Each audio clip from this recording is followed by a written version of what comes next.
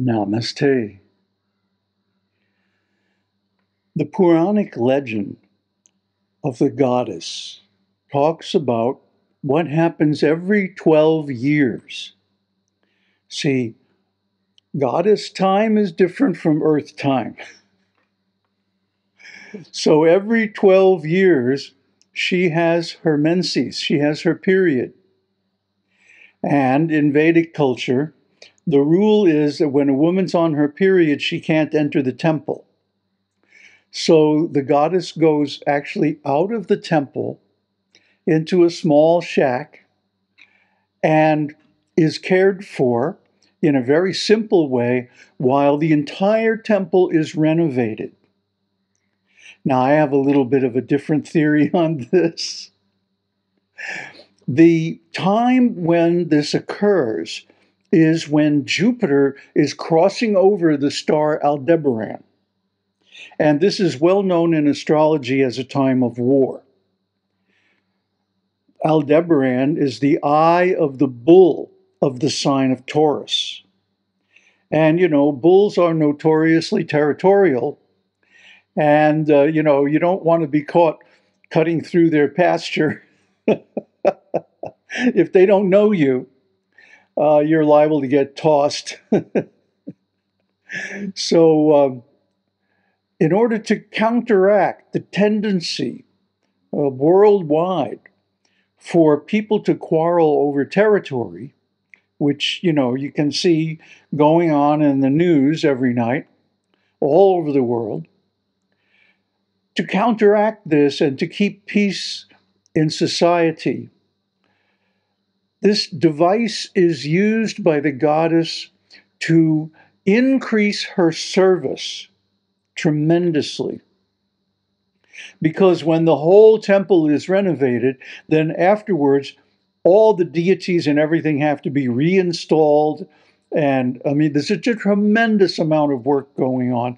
And you'll see in a few minutes as we take a walkabout and show the construction and renovation that's going on here. So, you see, this is the intelligence of Vedic culture. Vedic culture is actually beyond human intelligence.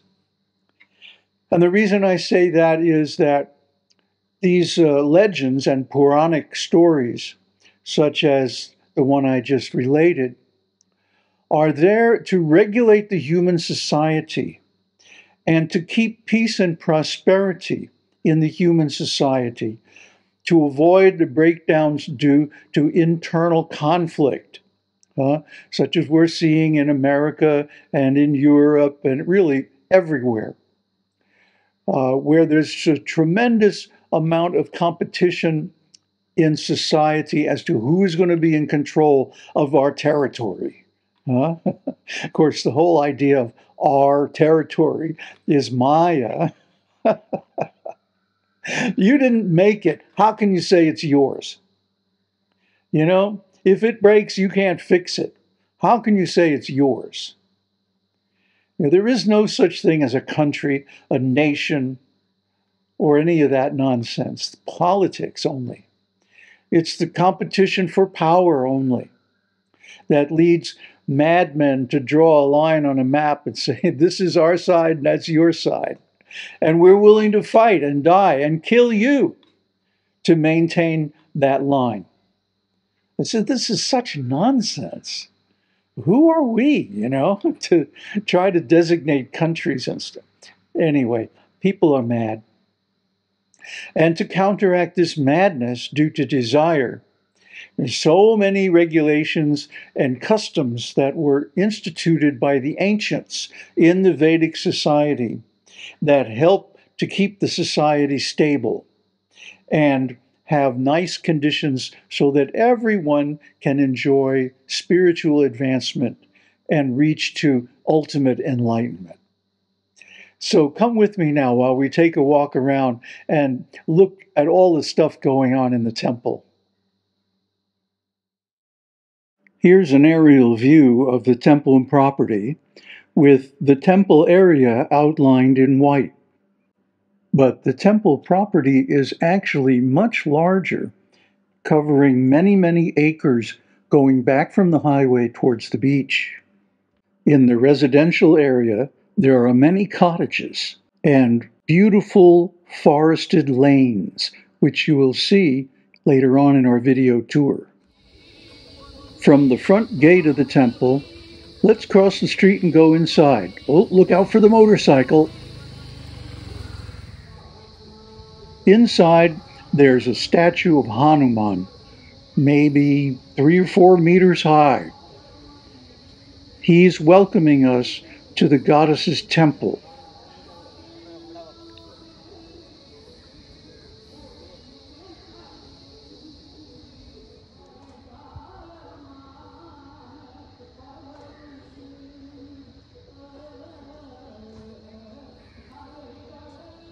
Jai Hanumanji. Now looking back toward the main gate, we're going to pan across Hanuman and take a look at the whole temple building.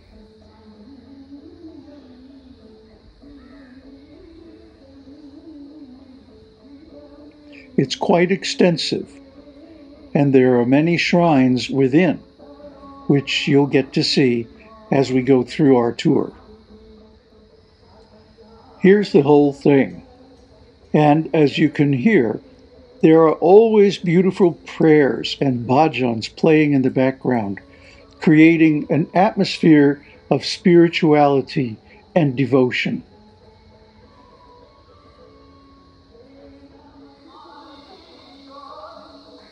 This is the Param Guru Temple of Sri Chandrasekharendra Saraswati Mahaperiyar. And here we are panning across the temple courtyard. There's a nice truck that we'll get a good look at later, to the mandapam in the background. And here's the gate leading to the residence and the lake area. So another pan showing the mandapam and this really cool truck done up in the finest South Indian style. And finally we come around and get a look at the front of the temple. Very beautiful. This is in front of the mandapam. Piles of wood ready for the major sacrifices that are planned at the temple reopening in just a few days from now. It also supplies the mandapam kitchen, which feeds the staff. Here's a view of the Singhamukhi temple.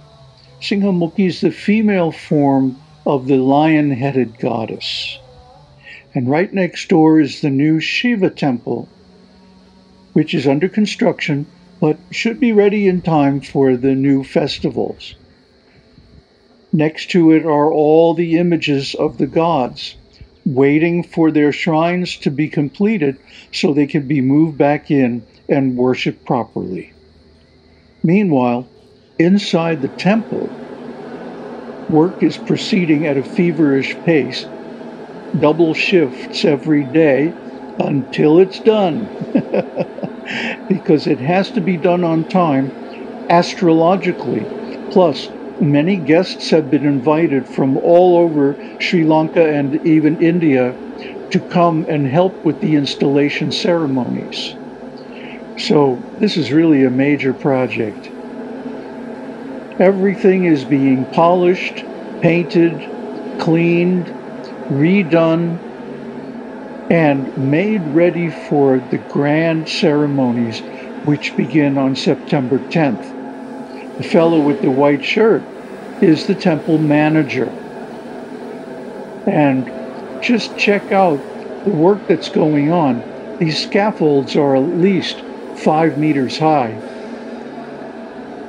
And they take the workers all the way up to the roof for dealing with the castings of the decorations of different lotus flowers and goddesses and stuff like that.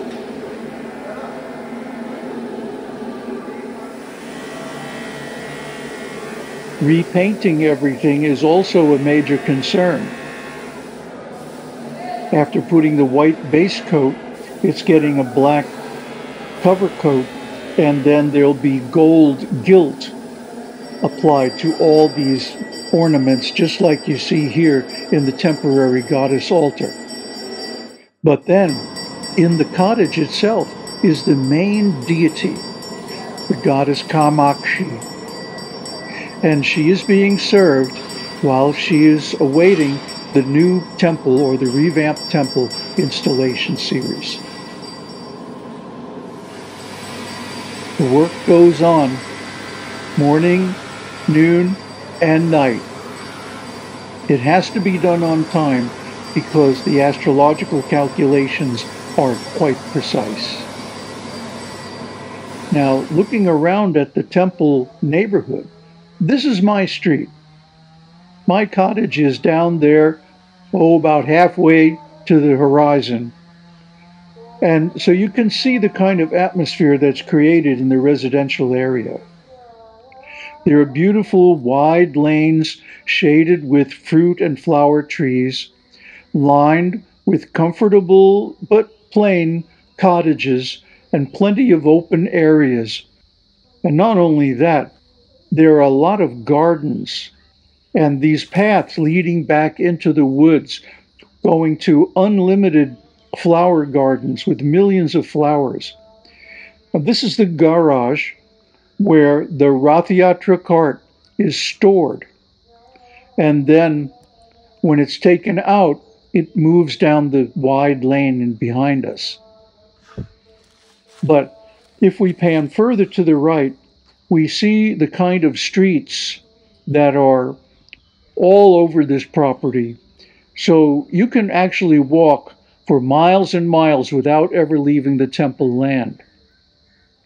This is the bathing ghat at the lake, Sarovar. And this is a pilgrimage place, and during festivals it will be full. And across the lake, the chariot of the sun god. And he is just waiting for all the pilgrims to come. Everywhere you go on the property, there are these symbols like this Aum. And there are also many statues of demigods and saintly persons like Shankaracharya. Here's another view of the beautiful lanes in the back of the temple. Can you tell I love living here? There's Shankaracharya. And that's the lane leading back to the temple. The temple employs many skilled horticulturalists who know how to trim and nurture the trees so that they grow and give ample shade, fruit, and flowers.